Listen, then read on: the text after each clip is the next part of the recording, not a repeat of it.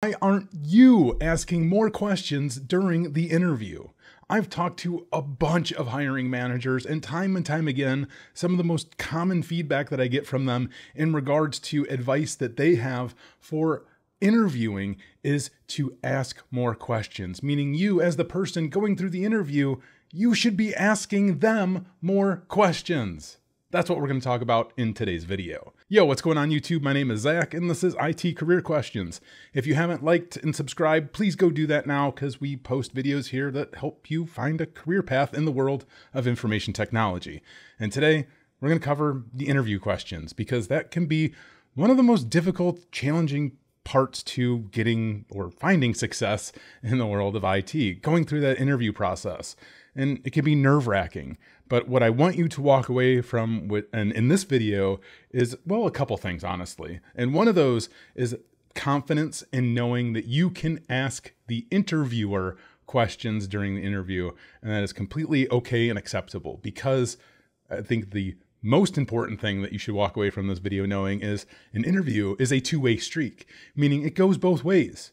Not only are they interviewing you for the position, you are able to interview that company, that organization for that position as well. You want to make sure that this job is going to be a good fit for you. So it's okay to ask questions and to figure things out. And in this video, we're going to go over a couple questions that you can ask during an interview so that you can be prepared. And we'll also give you other ideas of questions that you can ask, or as you're going through the interview process, you'll learn to develop different questions that you can ask based on different topics that come up so you can make your way through a successful interview.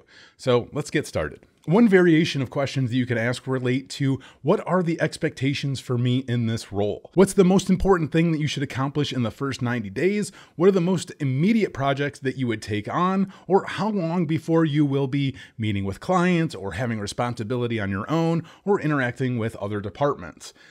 Asking questions along these lines are just great ways to understand expectations that they may have for you, and they'll hopefully give you a better idea of what your day-to-day would look like in that position, and then maybe what those first couple of months would look like as well, how they shadow you with people to make sure that you're getting skilled up on how they do things there.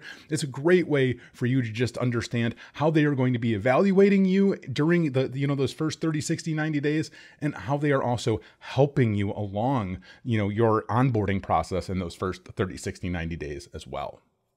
Another great series of questions that you can ask are related to the team, so you can really understand what the team is going to be like that you're going to be working with. So what type of skills is the team missing that you're looking to fill with a new hire? That could be a great question to ask. What are the biggest challenges that you might face in this position? Do they expect your main responsibilities in that position to change in the first 30, 60, 90 days, or even a year? Or you can just quite bluntly ask, can you tell me about the team that you'll be working with? Can you tell me about some of their roles and what they're doing in those positions? Who will you work with most closely, and what other departments or units will you interact with? And can you tell me about your direct reports? What are the strengths and team's biggest challenges? Again, these are great questions that you can ask during the interview just to start to understand the dynamics of the team, how things work, who you'll be working with, and it's just great foundational information to get started with in that job. If you are interviewing with a manager or director, it's a great opportunity to ask them more direct questions as well, like how long they've been at the company and how long they've been the manager for that company and what's their favorite part of working there. They're going to provide a completely different perspective on how they see things in that organization. So it's really important to pay attention to how they're describing how things work there and how the teams work together. Be very, very sure to watch out for things that they're mentioning, like red flags. It could be related to overtime and, volunteering hours or things like that. Those are going to be those red flags that you definitely want to avoid at all costs. Other areas of questions that you can ask are about the organization. What are the current goals that the company is focused on? How does the team work to support hitting those goals? What gets you most excited about the company's future? Or how would you describe the company's values? And how has the company changed over the last few years?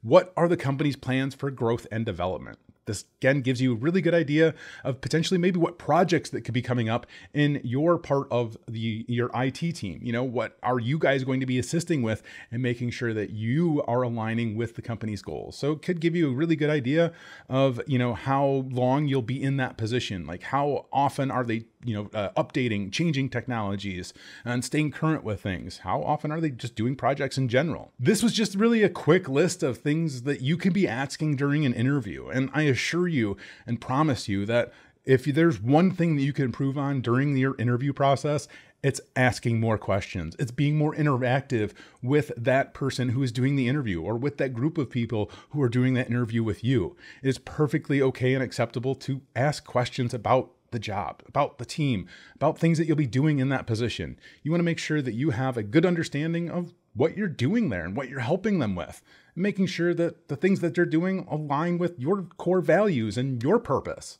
It's okay if those things don't align. You don't want to end up in a position that you're just ultimately going to regret and be unhappy in day to day. Now, I know if you absolutely need to have a job and that's the only option that you have, I get it.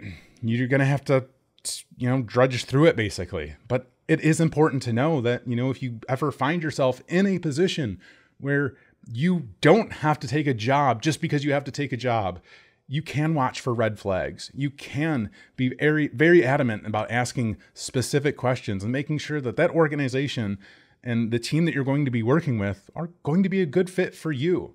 It goes both ways. And that's really the most important thing that I hope you take away from this video, outside of asking more questions during the interview, is that you get to interview them as well. So hopefully this video was helpful. I presented some of this live in person at the Anti-Siphon Training Summer Camp that we did in Washington, D.C. That's something I'm very, very excited about. We're going to be taking that across the country and hopefully soon across the world, where we'll have pay forward what you can classes live in person. So whether those classes are going to be starting at $0 or $25, that's going to be the absolute cheapest that you're going to pay for those classes.